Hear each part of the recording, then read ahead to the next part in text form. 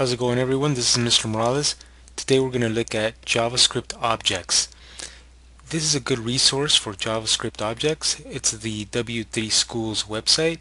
I urge everyone to check this out before you continue with the video. Objects are basically things, and it's a good way to encapsulate. So objects are a good way to encapsulate what we call in programming properties and methods. In other words, the characteristics and the actions on that object. So for example, if we look at this car, this is our object. These are certain properties that you can modify on that object. Some of those properties, think of properties as like adjectives. They describe the object. So in this case, the name is the Fiat model 500, weight 850 kilograms, and the color is white. So and you can see that there's an equal sign, showing that you're applying a certain characteristic or property to that object. Now methods, on the other hand, are the actions, or think of them as like the verbs, because there's actions. You will always see, or you'll see a lot of times, you'll see double parentheses. Actually, I think in all programming languages, in order to use a method, use an objects method, you will see these double parentheses. And what that means, and for example, I should say, you have car.start, car.drive, and so on and so forth. So in this lesson, what we're going to be doing is we will be creating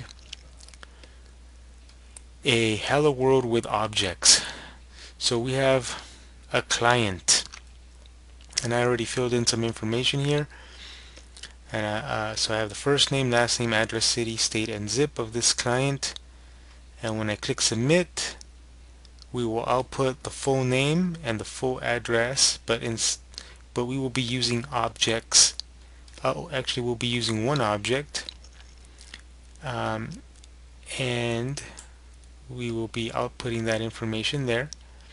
And at first you're just like, you look at this and you're like, okay, I could do this real easily just by, without using objects. But the whole point is for you to see the power of objects and what we can do with them, and future projects and programs will have objects more be used more. So also real world programs use objects or classes all the time. So classes, we don't really use them in JavaScript, but it's kind of similar. So for now, you don't have to worry about the term classes. We're just looking at the term objects. So let's take a look at our code. So here's our code, and we pretty much have some HTML here, some text boxes for the first name, last name, and so on and so forth. I already programmed the clear text function for you, which will clear all the values from those text boxes. And so here, let's start creating, let's create an object. So I'm going to press enter. So now the name of my object is going to be client. So I just start by using the var keyword, and I'm going to type the name client equal squiggly line,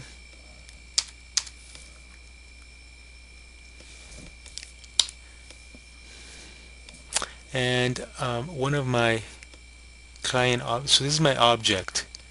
So this is how I create an object. Okay, and one of the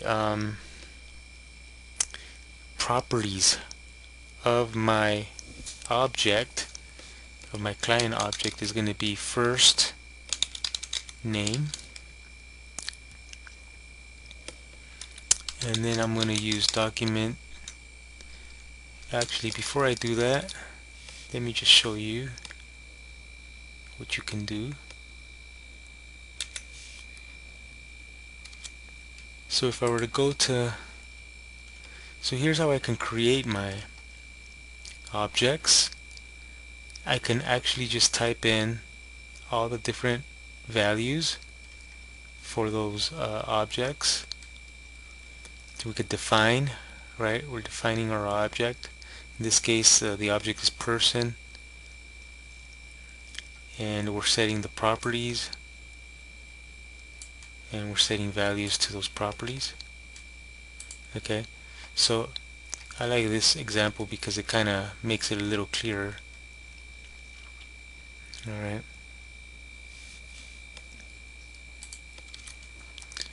So we're going to do the same thing, but this time we are going to be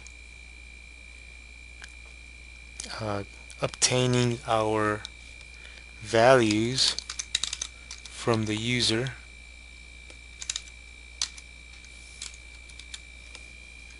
Okay, and you guys should already be familiar with this.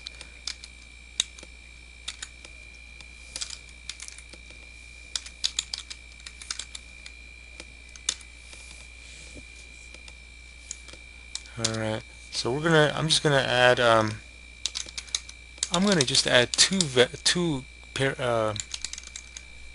properties, and I'm gonna have you do the rest.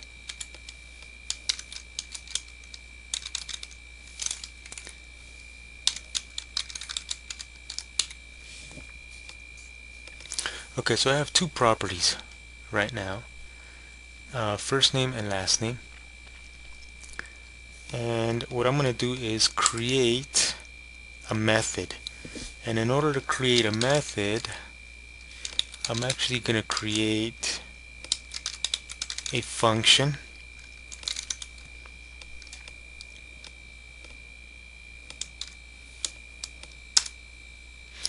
And I like to just add some spacing here just to make it easier for me. So whenever you call the function, or this method actually I should say, it's gonna return, and we're using the word this, which pretty much is gonna stand for client, depending on what object we're in. But in this case we're in the client object, so it's gonna this will refer to that, to the client object. So return this dot first name plus, I'm going to create some space there, this dot last name. Okay, and we're going to end with a semicolon. Now this is super important. Let's suppose you're going to add another function, which you will. You're going to want to put a comma and then start typing, you know, your other function, which is probably going to be address, because that I'm going to have you do that. For now I'm going to change it, like I'm going to leave it like this. Okay, so pretty much all I'm creating is this client object with a property name first name, a property name last name. We're already getting the values from the user. We're creating a method called full name, which is actually a function which returns back the client's first name along with some space and the client's last name. And now we have document.getElement by ID. Alright, and here we are going to call that function, the full name function, and the way to call it is we use client, which is our object, dot full name, and we don't forget to use the parentheses like so. Let's save it. Okay, I hope everything's fine. Let's refresh. Alright, just for simplicity purposes, I'm gonna submit, and there it is. Now it includes my entire my full name. So now your job is to finish it off, do address, city, state, zip, complete the properties address, city, state, zip, create another function called address, which returns the client's full address, and it outputs the full address on line, and currently in line 15, right after the client's full name. Okay, we'll see you in the next video. Hope you enjoyed this short video on objects.